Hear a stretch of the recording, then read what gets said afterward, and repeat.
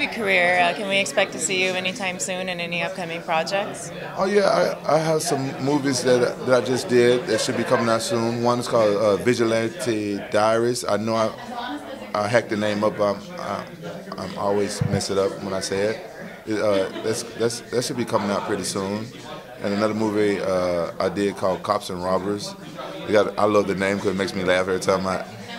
But if you guys saw the movie, read the script, you would know exactly why it's called Cops and Robbers. That should be coming out. And then I'm actually working on starting my own production company right now because I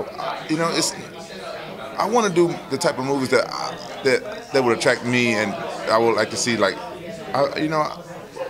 MMA world. I think we're such a tight knit, we're like almost like a big extended family that certain movies that I feel like they would want to watch. They might want to watch some cool movies with some more MMA stars in there. So I want to do my own movies.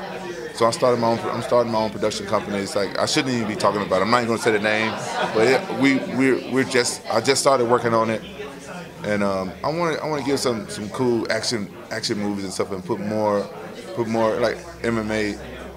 More of an MMA feel to some of the movies. So movies becoming a real passion for you then? You know what? It's so fun to do movies because I get to be a big kid, you know? That's why I do a lot of the stuff I do. Like, that's why I love video games. Like, people make fun of me for being, in my late 30s and still playing video games. I be streaming live on Twitch with my MMA fans, and they come and play video games with me. And it's the biggest thing. They love it. You know what I'm saying? If you guys want to check it out, it's Rampage is Human on Twitch. And I sit there and I play, and some people come in, like new people that come in, like, man, aren't you too old to be playing video games? Like, no, I'm a big kid. And that's why I want to do movies.